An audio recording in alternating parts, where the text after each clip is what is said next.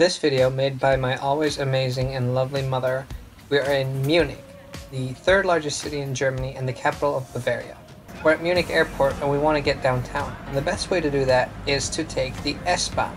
Now, S-Bahn is a German concept of commuter rail that is present in most big cities. The Munich S-Bahn has 8 lines, 150 stations, and is used by almost 1 million people a day. The system was opened in 1972, just in time for the Olympics in Munich. Most lines travel on one section together through downtown Munich, and part of this corridor is the Munich City Tunnel.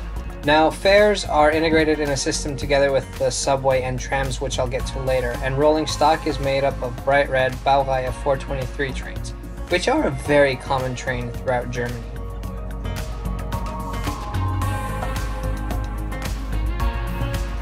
Now, the S-Bahn, even though it's operated by DB Regio, is separate from the regional trains, such as the train we see here.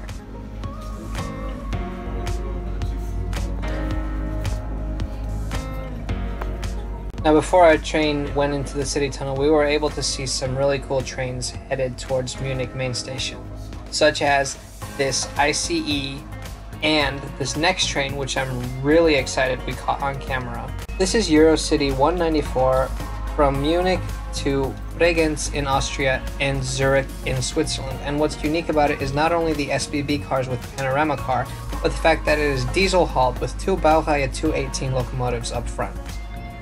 Now we've arrived at Munich Hauptbahnhof. This station is actually made up of 4 separate stations. You've got the main station where the ICEs depart, then you've got 2 regional stations to the sides of it, and then underground you have the S-Bahn station and the subway station. I mean, it's all one station, but they have different wings, and it's just a very cool place to be. Now we say goodbye to the S-Bahn, and we'll go up to the concourse to see what else we can ride to explore the city. Now, Munich has a really good tram network. Here we see the old station building that has since been demolished, and here we see a tram. To me, I immediately see the trams in The Hague, and that's because they're the exact same model. This is the Siemens Avenio and is the newest tram that operates on the Trambahn network. Now, we're taking a slightly older model through the city. Now, this is an R model tram, and this particular tram was delivered somewhere between 1994 and 1997. Now, the Munich tram network is made up of 14 lines, the newest one having opened in 2019, and 83 kilometers of track, which isn't super long for European standards, but still, they're an important part of Munich's transportation network. Now, one thing that I find interesting about the Munich tram network that I don't really know the answer to, maybe one of my viewers does, is why they call it the Trambahn instead of the Straßenbahn.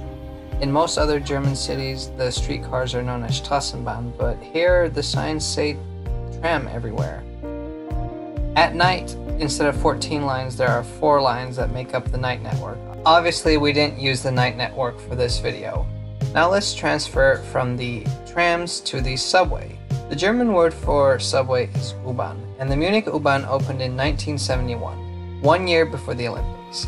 It is completely interconnected with the S-Bahn network that we mentioned earlier, and of the 6 lines and 2 rush hour lines, almost the entirety of the system is underground.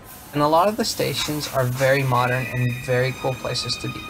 And this train, which is a Type C train, is also very modern. I've said this before, but I love it when train doors light up before they close.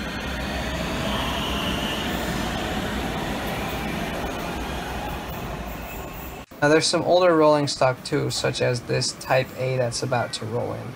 And these were built in 1967, so before the system even began operation. And what's really cool about these is the same as on the older rolling stock of the subway in Vienna, Austria, is that you need to manually pull like a handle to open the doors.